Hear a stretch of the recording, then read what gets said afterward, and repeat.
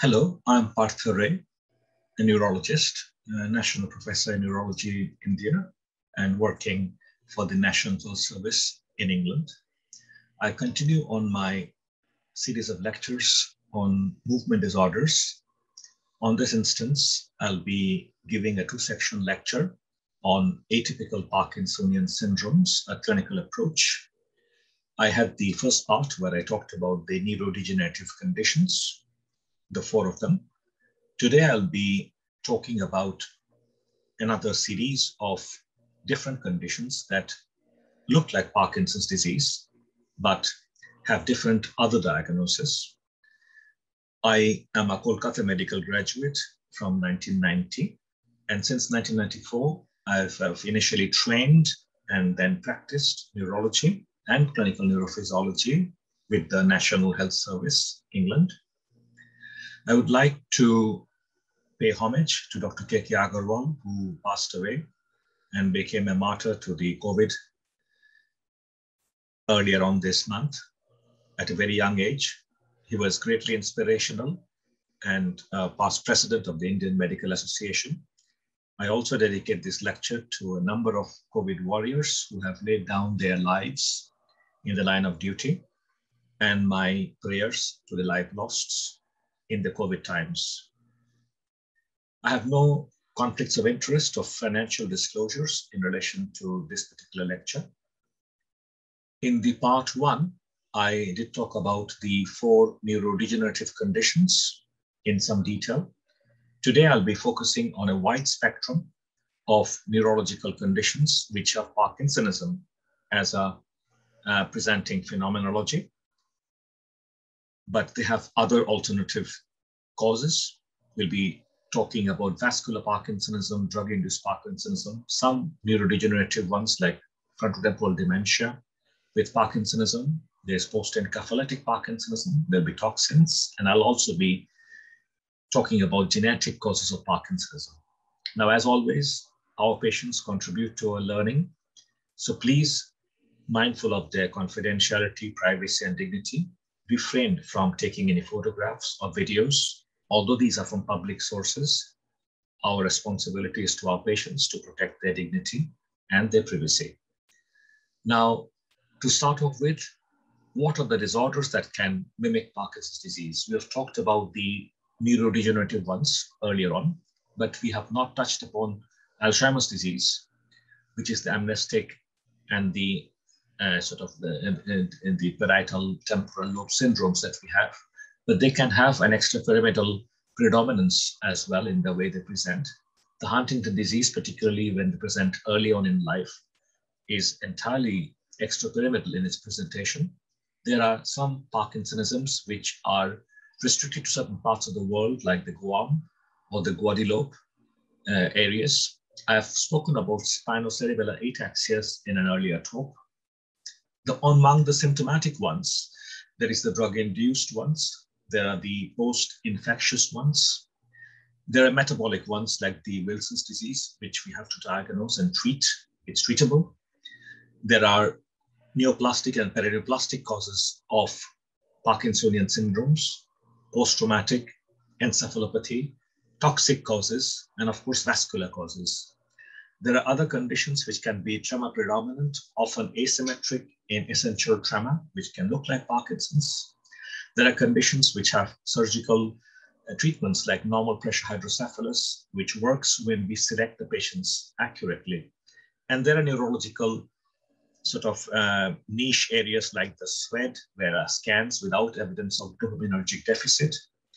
We'll talk about them as well. Now, first of all, let's start with the vascular Parkinsonism. Since these diabetes, hypertension, a growing population in age, there will be a predominance of vascular disease burden in those subjects, and they often present with symptoms of Parkinsonism. It's said to be the second most common cause of Parkinsonism in the movement disorder clinics. Controversy has been around for the last 25 years that I've been in the field about what we see on the scans and whether that's explained the symptoms. Lacunar strokes are said to be more associated with Parkinsonian symptoms. It chiefly affects the lower body. with the patients having a broad base that's shuffling, with a prominent start and terminal hesitation and freezing. There will be, of course, other evidence of the multi-infarct dementia picture with corticospinal tract involvement of the bladder, falls, and postural instability. Naturally, we're expecting a senior citizen to be affected with often a stepwise progression, but that is often not seen all the times. There will be a poor levodopa response with a pseudobulbar effect and incontinence and pyramidal signs. Structural imaging, MRI and CT scans will show the vascular changes, but the DAT scan is normal. A therapeutic trial of levodopa is often merited in these cases, since there's often a coexistent alpha-synuclein pathology. So let's look at this particular short video of a lady with a pathological diagnosis of vascular Parkinsonism, who starts off in this video by showing a severe gait impairment with start hesitation, the characteristic short steps, wide steps, and she relies very much on her walker for ambulation. So please have a look.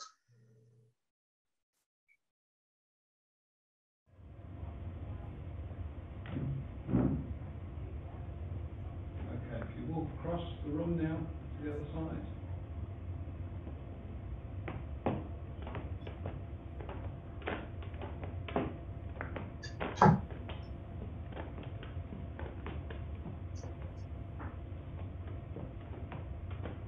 Turn around.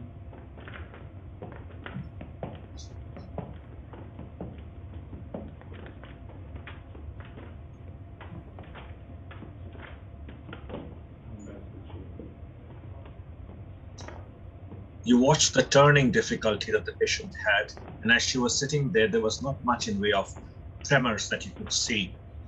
Main difficulty in the walking component. She could arise also without too much discomfort. Okay. Moving on to the next video. Let's watch this. There's a background commentary. These videos are from the Spring Atlas. This gentleman is sitting in a wheelchair. Okay, how long has it been going on? There is reasonably normal facial expression and absence of tremor. Describe it to me, what is actually the problem? Describe it a little bit more in detail. Walking could not start. What happened when you start? If you can't get start, what happened? What happened? If you're able to start, are you able to continue walking? Once I started, I can continue, yes. Okay. Do you have falls? Have you been falling? 1 year ago, yes. Okay. Do you fall forward or backwards? Forward. Because I want to jump up. Yeah. And my right hand, my right leg could not pick up high enough. Okay. Hypophonic Now, twice. say the month for me, please, from January. January, February, March, April, May, June, July, August, September, October, November, December. Okay, can you run back? He's able to carry out December. fairly normal, rapid finger tapping movements, open, close movements of his hands, supination, pronation movements of his hand on his thigh. With your right hand, can you tap like this for me? Big movement, okay? No bradykinesia. Open and close your hand. No bradykinesia. Okay. Can you do like this for me? You saw there was no tremors. No, try to. Heel tapping movements are also relatively The brisk other side. bilaterally. Left side seems to be slightly slowed down. That's my judgment. You never have. Are you able to stand up, please? With your arms folded. Yep. He's able to get up from a chair with minimal difficulty with his arms crossed over his chest. Now, when you start. However, his gait is Okay. significantly abnormal. This is where the problem is Stride noticeable. length is very short, very tentative. Gait is shuffling with reduced elevation of his feet from the floor. And there is also an occasional freezing of gait. Okay, what about if you count 1, 2, 3, start? He stops, cannot start the movement. 1, 2, 3. He's using an internal metronome to get him to start, to walk. So initiation of gait, freezing of gait, that's what you see is the problem out here. 1, 2, 3, start. He can't initiate the movement. And Let's now, try to walk. I want to see you walk a little bit more, okay? Try.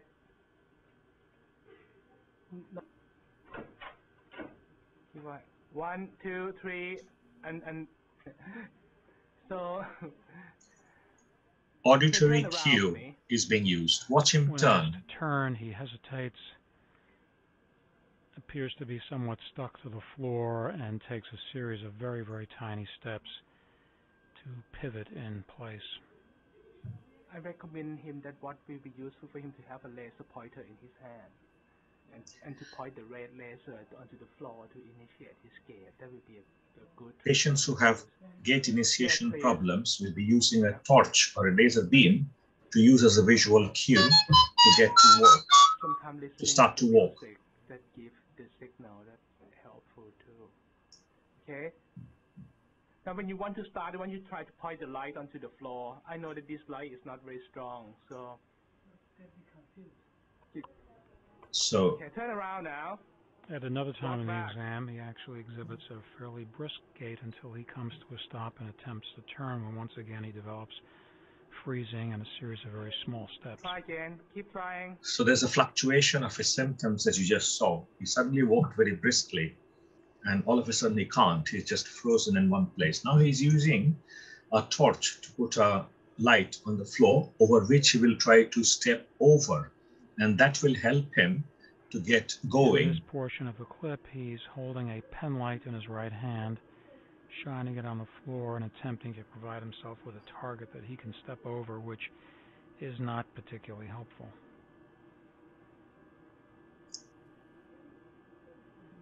Okay. So the vascular Parkinsonism predominant gait initiation difficulties, and when they start to walk, there is not the normal stride and the step and the cadence that you see and expect to be normal. In a Parkinsonian patient, you will not be seeing this type of gait disorder.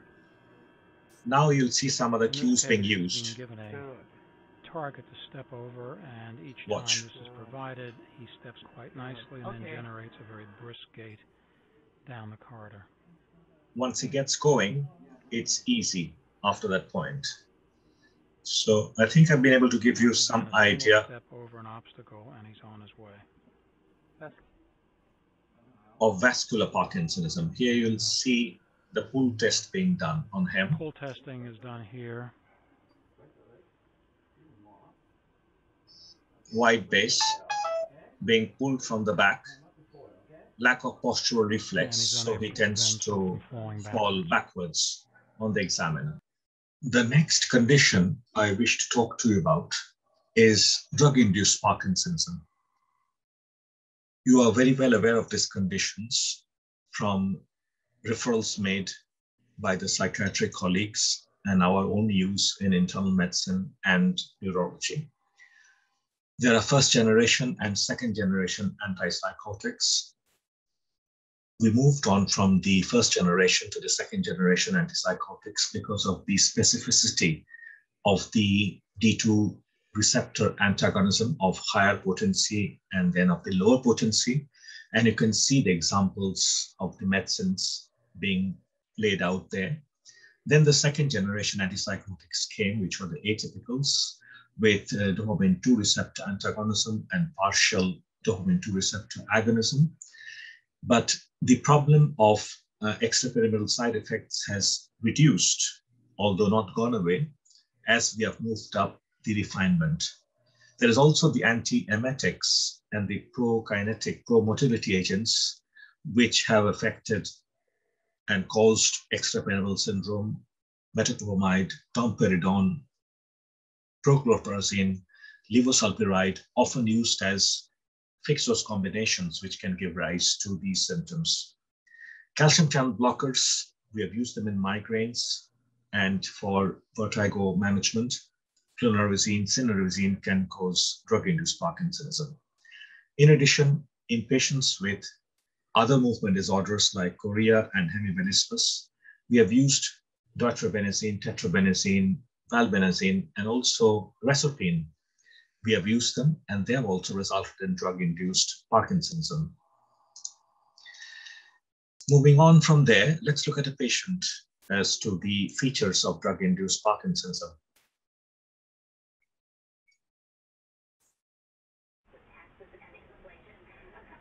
Watch the face. Absence of tremors. Rather staring look. Raise that right hand and do that finger tapping again. There is an element of Fast as you bradykinesia. can. Now the left one. Asymmetric. Fast as you can. Left side is Now the right one, just not as bad. do that. And the left one. So asymmetric bradykinetic syndrome. Have your right toe up and down like you did before.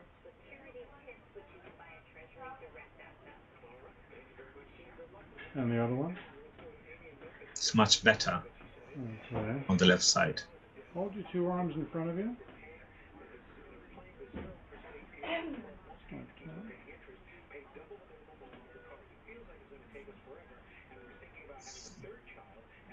Okay. Now, can I have you just stand up for me? And just walk over there.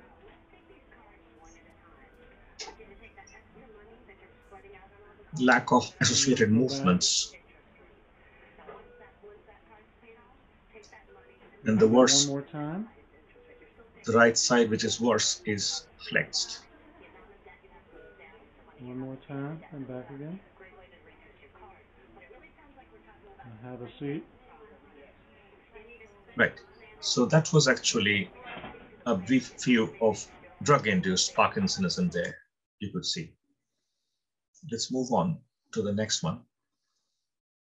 So, the dopamine 2 blocking drugs cause changes in the indirect pathway of the basal ganglia. And we have talked about the differentiation between the first generation and the second generation, otherwise called as atypical antipsychotics. And you can see the relative affinity for the D2 receptor and the ways they work. Let's not forget valproic acid. Although it's rarely reported, it's quite common in clinical practice on patients who have had valproate for some time. That's in fact a side effect we counsel patients about. Lithium, we've all seen lithium tremors, and SSRIs of these particular groups have all caused tremors. We've talked about the calcium channel blockers and their mode of action as they happen. The drug-induced Parkinsonism can happen like IPD, but the time of onset after exposure tends to vary. And as we saw in the patient, there was bradykinesia, but more importantly was the rigidity. 6 months is said to be the time frame after stopping the offending agent. If the symptoms resolve, then that's the diagnosis. There'll be other clues if there's presence of akathisia, tardive symptoms, or orofacial dyskinesia, then that's a point in favor of the drug-induced movement disorder. And SPECT scan will be normal, be it DET scan or PET scans, or cardiac MIBG scintigraphy will be normal. So the treatment is, first of all, don't use the drug if avoidable. Stop the drug if you're suspecting it. And symptomatic therapy if the symptoms are limiting with L-DOPA and benztropine. Let's move on now to toxin-induced Parkinsonism. That's actually a problem we have encountered classically with the MPTP model, and I'll show you some MPTP classical videos. Carbon monoxide poisoning, manganese. I've got some manganese miners videos there. Mercury poisoning, carbon disulfide, methanol, ethanol can also produce, they say. So here is somebody with pesticides presenting with... This individual developed fairly acute Parkinsonism following ingestion of a large quantity of pesticides of uncertain type. There's marked facial masking.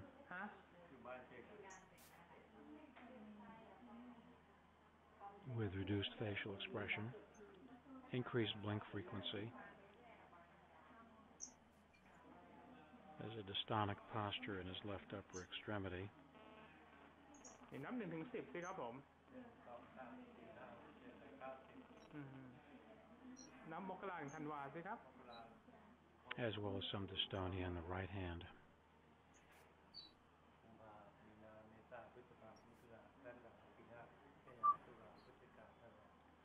ยกมือขึ้นให้หมอดูสิครับผม With his arms extended, the dystonic posture is evident in both hands, somewhat asymmetric, more severe on the left side. มือเขาออกสิครับ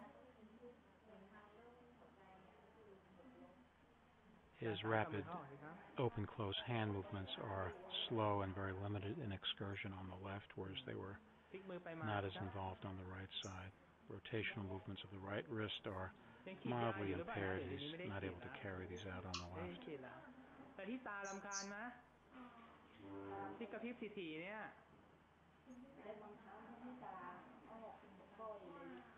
ไหนกอดอกสิครับลุกขึ้นยืนสิครับ He's able to get up from a chair with his arms crossed, and gait is brisk. Right arm swing is possibly mildly reduced, but close to normal, while there is no arm swing on the left and more dystonic upper extremity.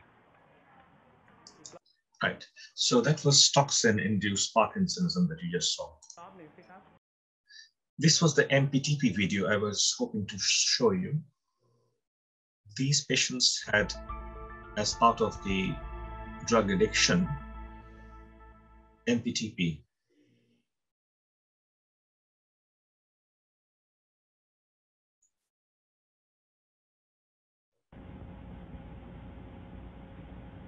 This is without any levodopa before the patient is treated. You can see how Parkinsonian and rigid as a consequence of MPTP toxic exposure. Touch your right ear.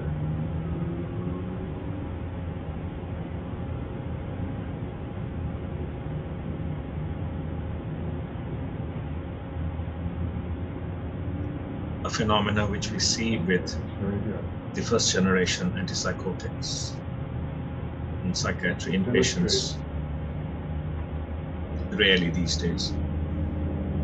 Significant truncal rigidity.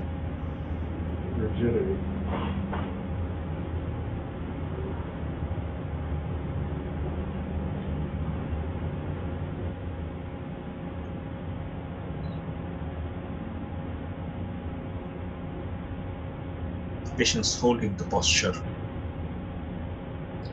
and perhaps you can see the lead pipe. Perhaps you can detect it on camera. Do this as fast as you can. He's right-handed. That's fine. Now with this hand.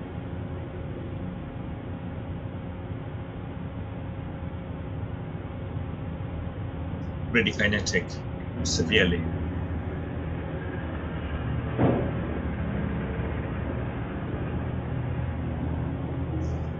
Profoundly slow, profoundly slow. It does is just very forward. A little bit of assistance. He was being asked to arise. Now you see the examiner helping him.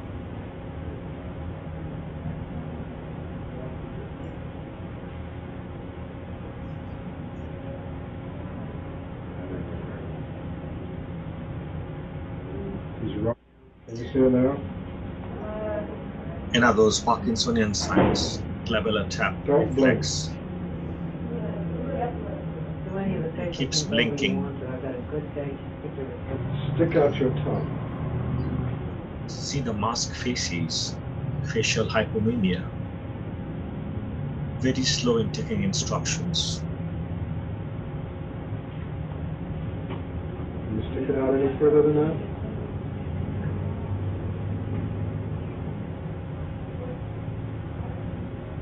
Very good. Okay, that's fine.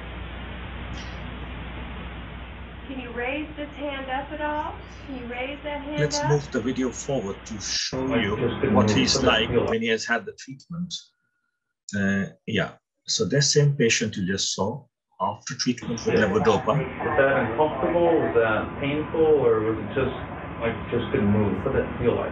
It wasn't painful. Mm-hmm. Physically. Mm-hmm. It was painful mentally. It was difficult mentally. Yes. Is that because you basically lost control, or was there fear, or what types of things were bothering you? Because I lost control, because it was fear. I almost suffocated. Because you make it. So it's a good levodopa effect. You can move around. He wasn't able to. You walk. Watch him walking now. Jumps out of his chair. Come on back in. Walks, comes back. Good levodopa response. And this is some time afterwards. 6 years. Right. Let's move and see the next slide. Right. The next condition I want to talk to you about is the normal pressure hydrocephalus. Now, it's the classical triad of gait disorder, cognitive decline, and urinary incontinence. It's treatable with a shunt as long as we have selected the patient correctly on the basis of neurological abnormalities and the CSF tap test. That's still the best option here. Shunt surgery is the only established solution for this one. Here we'll see in the MRI coming up of enlarged ventricles disproportionate to the degree of cortical atrophy and a normal opening pressure on LP. It's through the impaired absorption of CSF in the arachnoid granulations and can happen after meningitis or subarachnoid hemorrhage. The exact epidemiology of normal pressure hydrocephalus is not worked out. Although considered to be rare, the impression is that it's possibly more common than we think. The symptomatology arises from a disturbance of the white matter pathway subserving frontal lobe function, and hence we get the gait disorders and the higher mental function disturbances. We do not get the masked faces and the other features, so a possible differentiation would be with the vascular Parkinsonism that you saw earlier on. The cognition is said to be through the stretching of the frontal white fibers, and that doesn't improve very much from the shunting procedures. There, of course, might be other comorbidities. A levodopa challenge is worthwhile, although unlikely to work. We mustn't overdiagnose normal pressure hydrocephalus, as I've seen happen everywhere, because it's expensive and there are complications of shunting besides the patient is not getting the right treatment. Here we have some videos to look at. So let's start with this one.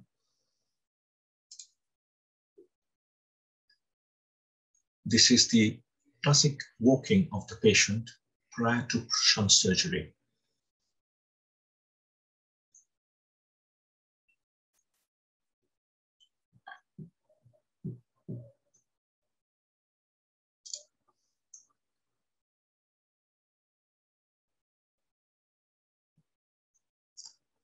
You see him rise and watch the way he walks.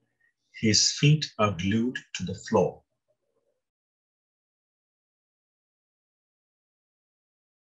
He hardly takes them off and then he stops. And he has difficulty in starting off once again. A magnetic gait, some sort of an apraxia in being able to walk is the feature.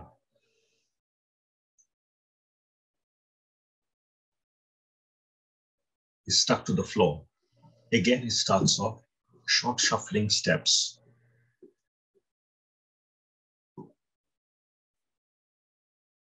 Doesn't move much.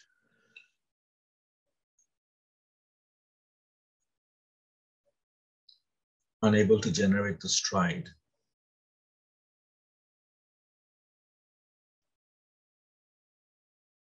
Watch the feet as it tries to lift off from the ground.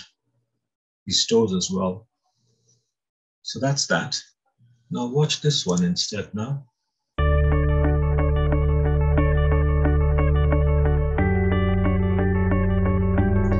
This is before and after the operation.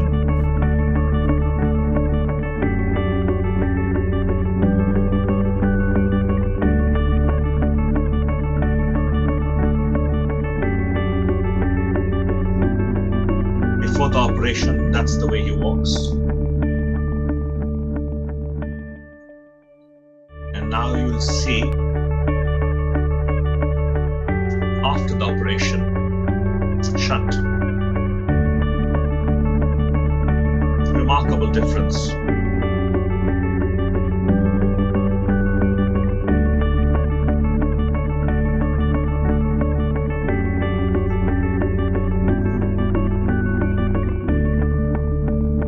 Right.